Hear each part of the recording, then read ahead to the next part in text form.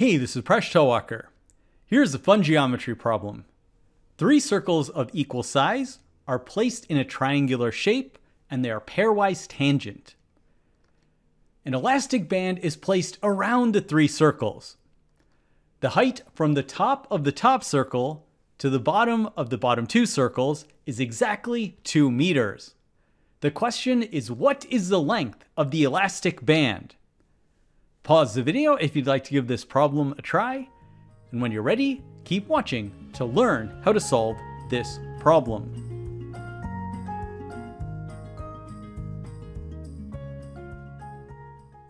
So here's how we'll solve the problem. We will first solve for the length of the radius of each circle, and then we will get an expression for the length of the elastic band in terms of r. To get started, construct the center of each circle. Then connect the centers of the circles. This will form the shape of an equilateral triangle. Construct a radius from the top of the top circle to its center. Then drop this down to an altitude of the equilateral triangle and extend it down to the bottom horizontal line segment. Now suppose each circle has a radius that's equal to r.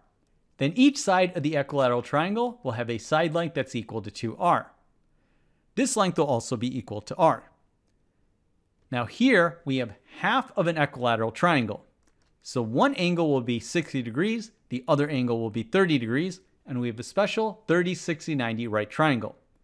So the length of the longer leg will be equal to r root 3. So we've now calculated the distance from the top to the bottom will be equal to r plus r root 3 plus r, and we were given this is equal to 2 meters. We can simplify this equation to get r multiplied by 2 plus root 3 is equal to 2, and that means r is equal to 2 divided by 2 plus root 3.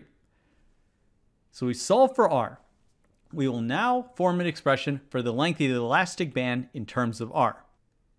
To do that, we'll calculate the lengths of the straight line segments of the elastic band and the curved portions of the elastic band. So first let's do the straight line segments. So first construct this radius, which will be tangent to the straight line segment of the elastic band. Do the same thing for the other side. We now have a rectangle for this side of the equilateral triangle. We can do the same thing for the other 2 sides of the equilateral triangle. Now each angle in a rectangle is equal to 90 degrees. So we have 90 degrees here and here. Now if we go all the way around, we have 360 degrees for the circle. So we can subtract 90 degrees, 60 degrees, and 90 degrees to be left with 120 degrees. This will be true for the other 2 central angles as well. So now let's calculate the straight line segments of the elastic band. Each side of the equilateral triangle has a length equal to 2r, and if we extend this out, we see that these line segments are each equal to 2r. We now need to calculate the length of the curved portion, which will be the length of a circular arc. So here we have a circular sector. The same thing is true over here and also here.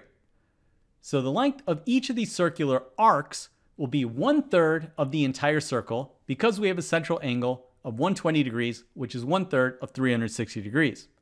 So each of these circular arcs will be 1/3 of the circumference, which will be 1/3 of 2 pi r. So we'll have the same length for all 3 of these. We now have an expression for the length of the elastic band in terms of r. So just add up all of these lengths. We have 2r plus 2r plus 2r plus 2 pi r over 3 plus 2 pi r over 3 plus 2 pi r over 3. This will be r multiplied by 6 plus 2 pi.